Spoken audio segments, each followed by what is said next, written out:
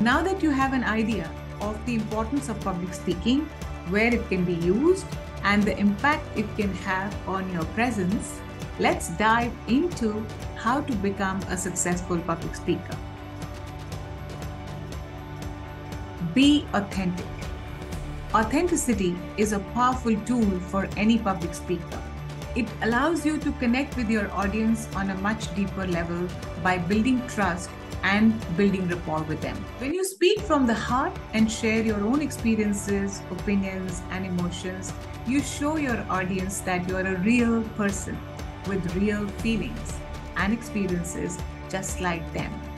This kind of honesty and vulnerability can be intimidating for some speakers, especially if they are used to presenting themselves in a more polished, professional, and perfect manner. But the truth is, audiences respond much more positively to speakers who are authentic and true to themselves. They want to hear from someone who's genuine, relatable, and real, and not someone who's trying to put on a show. One of the most effective ways to be authentic in your public speaking is to establish a connection through relatable content, personal anecdotes, and relevant examples. For example, if you're a leader speaking to a group of employees, you might share a personal story about a time when you faced a challenge or failure in your own career and how you overcame it. By sharing your own struggles and victories, you show your audience that you understand what they are going through. And you're comfortable to share your own learnings to help them navigate through such situations. Well, I'm going to share one of my personal experiences with you on public speaking. Way back in 2017, I was invited to speak on a TEDx platform by UPS Dehradun. And I went there and I was given the time of 19 minutes. I practiced, planned, prepared my speech, keeping that time frame in mind. And when I landed up there, and just before I was about to get onto the stage, I was told that the speech has been reduced by 6 minutes and now it's going to be 13 minutes. And that was quite a shocker for me because everything was planned, everything was practiced, every word was important from that script. But I managed. I delivered the talk and I made sure that all the people who were sitting there got value from the topic that I was covering. However, after the speech, I wasn't feeling very good because there were times I had gone back to the podium to refer to my speech as I wanted to make sure that I wanted to cover all the vital points. So what I'm trying to say here is that every time the speech may not go perfectly, but it's all right as long as you're doing it, as long as you're practicing it, it's absolutely fine. It's like riding a bicycle or swimming. You have to do it several times over to become perfect. But that was then. And one of my assignments that happened maybe around 2019, when I was delivering a talk for a major consulting firm. And you know how technology is, and my laptop wouldn't open and I couldn't project my slides. But having said that, I was facing 500 employees of this organization and I had to speak and I have to put up a show. So I continued because I had practiced and I had planned, I had to perform. So I went on with the presentation and half of the presentation was over by the time the laptop could be projected up. Okay. So again, what I'm trying to say here is that even if you fail the first few times, you will come out as a winner if you continue to do this, continue to face your fears, continue to practice, continue to perform. It is important that in every situation you remain authentic and real. Being authentic doesn't mean that you have to share every intimate detail of your life with your audience. It's important to use good judgment and keep your audience in mind when deciding what to share and how much to share.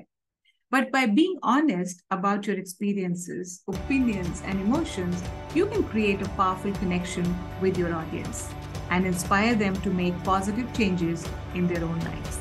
Use humor. Whether you're giving a presentation, leading a team, or just trying to connect with people, incorporating humor can be an effective way to engage your audience and make your message more memorable. The key is to use humor in a way that is appropriate and respectful. While humor can be a great way to break the ice and lighten the mood, it's important to avoid offensive jokes or comments that could be hurtful to others. A leader who uses humor effectively is able to connect with the audience and create a more relaxed and enjoyable atmosphere. One of my recent workshops where I was addressing 500 senior real estate professionals, and the workshop was about sales and selling skills, etc. There was a question I posed to the audience. I asked them, what exactly is sales? And one of them said that sales is an art. And for people, so this was all done in Hindi, so I'd like to use that to tell you what exactly happened. So the question was, ki sales kya hai? And the answer came, ki sales kala hai. And my response was, and I wanted to add humor. So my response was, कि अगर sales कला है तो कलाकार तो बनना ही पड़ेगा. And the moment I said that, the entire room was filled with claps and whistles because they resonated with that and they felt good about hearing this. So for people who don't understand Hindi, I'm going to translate this into English. What is sales? Sales is an art, which means, and my response was that if sales is an art, then you've got to be an artist. And everybody in the room clapped and whistled because they loved the response and they were able to relate with that. So humor is used in a way that is appropriate and helps to break the ice, making it easier for everyone to communicate and work together effectively. Use storytelling. Stories are very helpful in conveying any message, and they have been used throughout history to teach, inspire, and entertain people. When you tell a story, you engage your audience on an emotional level, and that can help them to remember your message more effectively. In a business context, storytelling can be an effective way to communicate important information to your team or customers. So, using an example of a real estate professional who's trying to sell a high-end residential apartment, could probably use a story something like this, take the prospect to the balcony overlooking the golf course and tell them to imagine standing there having their hot coffee and visualize how it would feel when there is lush green golf course right in front of them and the morning sun is shining light on them. Storytelling is really about painting a picture, which means that you're not just telling them something, but you are able to help them visualize what you are saying and help them imagine how it would look like. Help them connect with their emotions to that part of your story. Ultimately, storytelling is about connecting with your audience by arousing emotions in them. Do you remember? As kids, whenever we heard once upon a time there was a king and the queen, and we would be hooked to that because we wanted to know what's going to happen next. So there is an element of mystery, there is an element of suspense, there is an element, and the moment you say there was a king and the queen and they had a large palace, you start imagining and visualizing that. So don't tell everything that you want to tell, but also show to them what you're trying to tell them. And that's the art of storytelling. When you use stories to convey your message, you are not just sharing information, you are creating a shared experience. You're creating, and that can bring people together and help them to learn and grow in an easier way. So don't be afraid to use storytelling as a tool in your leadership and communication efforts. Use pause. A pause is a brief moment of silence that you intentionally insert into your speech. It may seem counterintuitive, but taking a moment to pause can actually enhance the impact of your message. Let me tell you how. Firstly, a pause can give your audience time to reflect on what you have just said. By creating a space for contemplation, you give your listeners the opportunity to process the information you've shared with them. Pause can also add emphasis and demonstrate that you have control. By strategically placing a pause before or after a particularly important point, you can draw attention. Taking a pause can even help you to maintain control over your speech. When you're nervous or speaking quickly, by taking a pause, you can gather your thoughts and refocus your attention, which can help you to stay on track and avoid losing your trail of thought. Actively use the power of your tone. Most of us do not actively and intelligently use our tonality to our advantage. We use the words to convey the message and conveniently miss out putting emotions and feelings to those words, which is a primary job of your tone.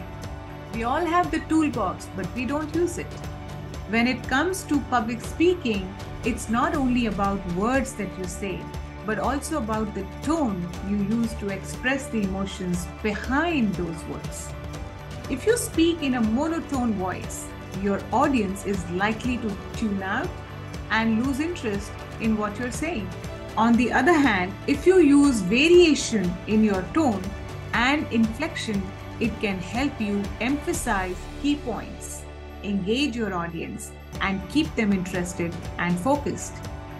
Think about it this way. If you're listening to a speaker who sounds bored or disinterested in what they're saying, how likely are you to stay engaged and interested?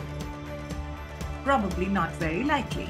But if the speaker sounds passionate, enthusiastic, and confident, you are much more likely to be interested and engaged. Use your body language. Your body language can convey a lot of information about your message and your emotional state. It is so important that it can almost make or break your public speaking skills. Have you ever been in a situation where someone said something to you, but their body language conveyed an opposite message? It can be confusing, right? That's why it's important to make sure your body language is in sync with what you're saying.